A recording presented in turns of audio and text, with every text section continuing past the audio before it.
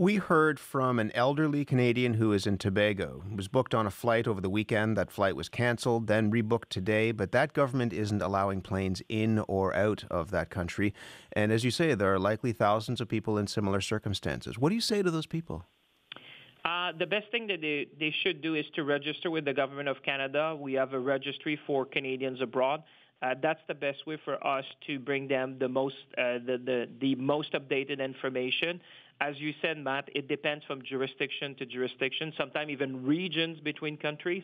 That would be the best advice, is that register, make sure you have the emergency number that we have been giving to Canadians to make sure that they can actually contact us in case of emergency. In those jurisdictions where the planes aren't coming in or coming out, how long should Canadians expect to be there? And is there anything, if they're stuck there for weeks or for months, is there anything that the Canadian government can do beyond having them register? Well, in certain cases, I mean, let me give you a good example. Peru is a good example where yesterday I negotiated until very late in the evening, despite that the country is closed, despite that the airspace now is managed by the military. We were able to negotiate, and that's news, to have 3 flights going to Peru. We know that there's a number of school children, elderly, tourists which are stranded there. So we have been able to negotiate. So it's really on a case-by-case.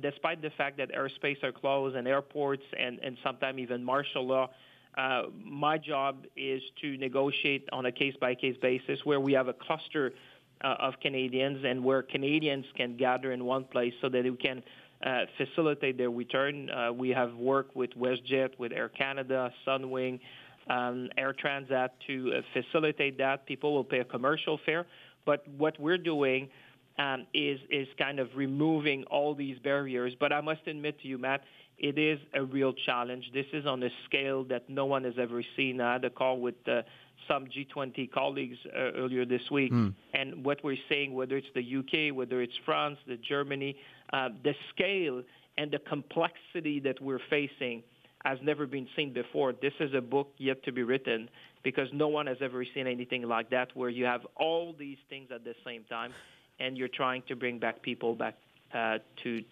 Canada. Just finally on this, people can't get through. As you mentioned, the calls are coming in, emails are being sent, but people aren't hearing back. The demand is overwhelming. What steps are you taking to deal with that part of the equation? Well, we've basically transformed the whole Global Affairs Canada into a consular office. Everyone now is seized of that. Our embassies, some have had to go on emergency measures, but we're making sure that whatever services we can provide locally, that we're doing it through our emergency response center. And the other thing, I think there's never been a better time to coordinate, consult, cooperate.